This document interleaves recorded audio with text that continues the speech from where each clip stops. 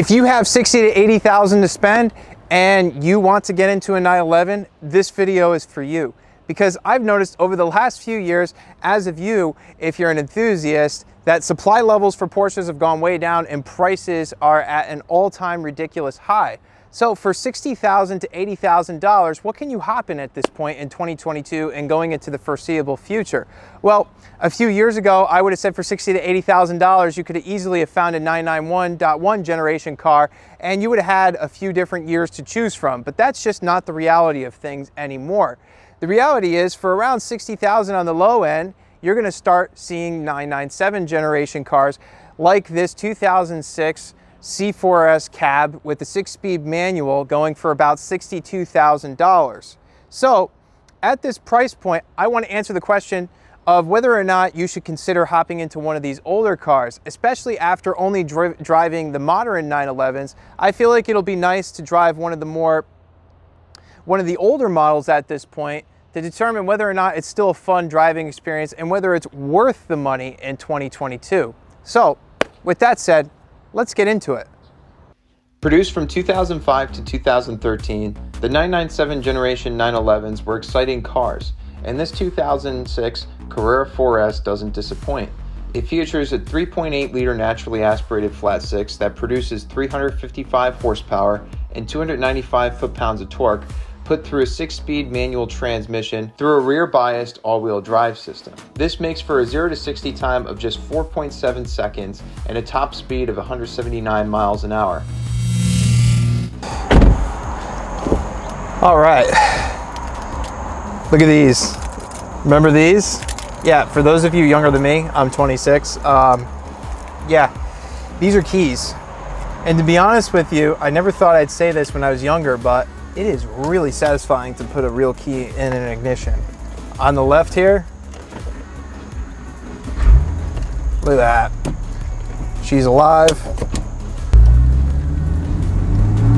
Get a little acceleration in.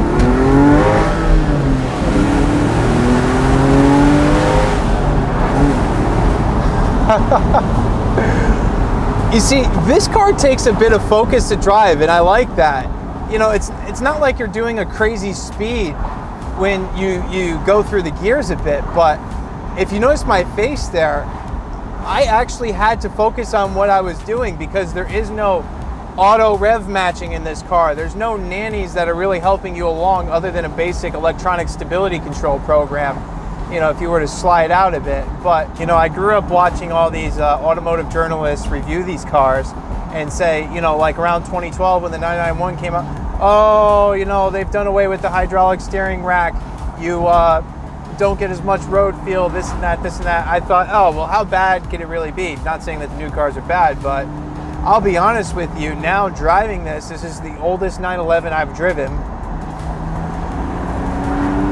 It really is a wonderful thing to drive. You know, going into the turns, the smallest amount of steering input really does translate onto the road. And you know, the newer cars are great with that, but I have to say, with the hydraulic steering rack, you really do feel, you have more of an idea of what's going on underneath you. You have more of a sense of connection.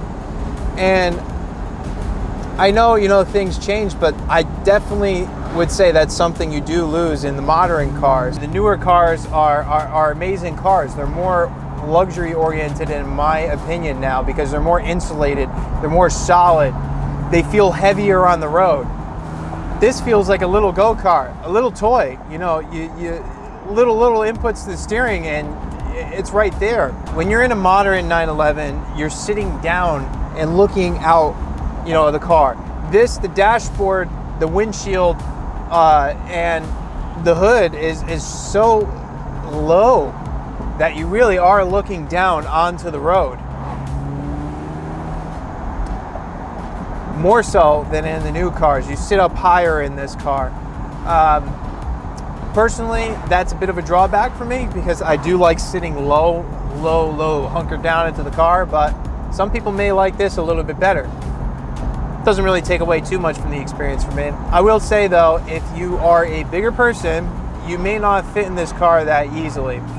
I have to say, I'm 6'1", I'm about 210 pounds, and I feel like this car is completely wrapped around me. If I was any bigger, I probably wouldn't be having a good time in this car.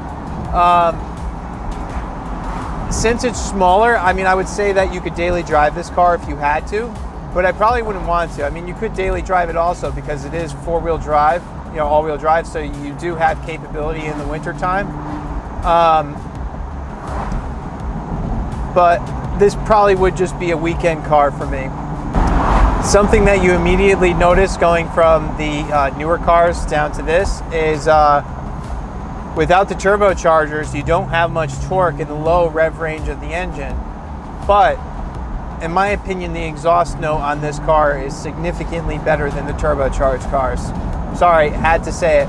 I like that you have more power in the low end, but I also love hearing a naturally aspirated motor. It just sounds so nice. This is a car also that I feel like you don't have to go fast to really enjoy it. You see, these newer cars, they're so perfect. They're so capable that unless you're going a ridiculous speed, you won't even really feel like you're pushing the car. You'll find that you'll enjoy pushing this car a lot more than you'll enjoy pushing the newer cars because you feel it more. You know, it's not built as well as the newer cars. You hit bumps and you get a little bit of cowl shake and you feel a little bit of wriggle through the steering wheel. But in my opinion, that's what makes this car really enjoyable to drive, even at slower speeds, because you feel it more. The brake feel is great. There's a lot of bite in the top of the pedal and it's very easy to modulate. And the throttle response is there too. I think one of the things I enjoy a lot too is when you go through the gears, you have that real mechanical feel as you're going through. You feel that notchiness. Really, really enjoyable car to drive because of it. I would have to say, as an overall driving experience, I really enjoy it. Me personally, I probably wouldn't choose to daily drive it just because it's a little bit smaller and I do long commutes. But as a fun around town car, I'd love to have one of these personally. It's very well balanced.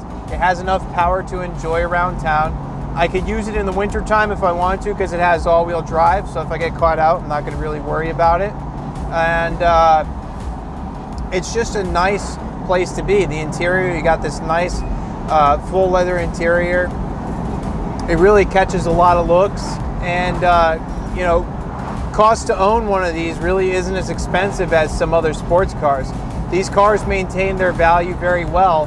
So theoretically, if you wanted to buy one of these, you can hop in one, sell it in a few years, take a very minimal loss, or it may even appreciate as it did for a lot of people who own these, you know, bought them say 2018, 2019. They made some money on these cars.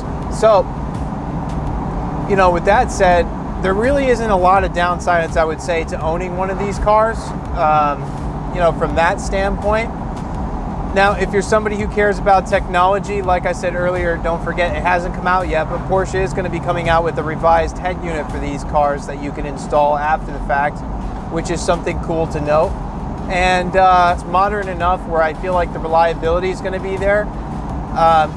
But it's also old enough where you also get a little bit more of that feedback from the driving experience and a little bit more enjoyment in other ways. It may not be the fastest car, but it doesn't need to be that fast to really enjoy because of how connected you feel to the road and, you know, the experience overall. So with that said, I would definitely recommend one of these. I think it just comes down to driving it and, you know, your personal preferences and what you look for in a car. That's all for today's video. If you enjoyed it, don't forget to hit the like button, subscribe, turn on that bell notification so you don't miss out on next week's video.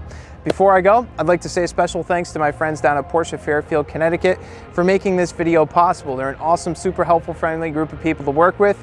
And if you're in the market for one of these, be sure to check them out. I'm going to leave a link in their description below so you can do so. With that said, thank you for watching, and I'll see you next video.